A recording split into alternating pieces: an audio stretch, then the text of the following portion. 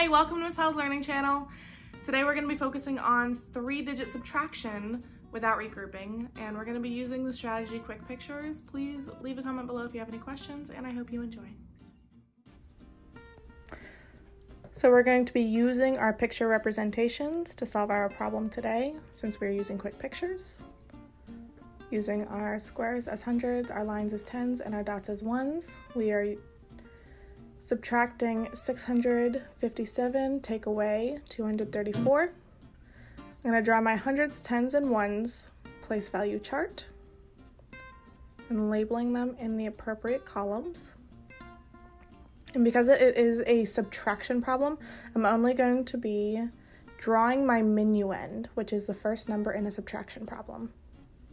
I'm only going to draw the minuend because then I'm going to take the subtrahend, which is the number you are subtracting, or you're taking away. I'm going to take that away from the minuend. I am not going to draw the subtrahend. So right now I'm just drawing 6 hundreds, 5 tens, and 7 ones.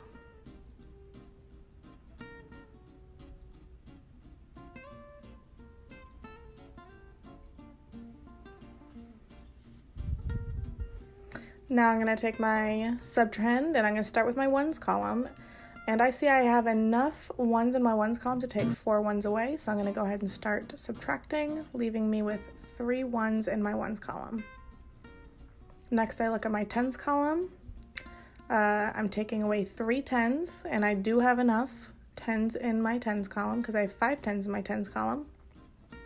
I'm just going to squiggle out 3 tens, leaving me with 2 tens.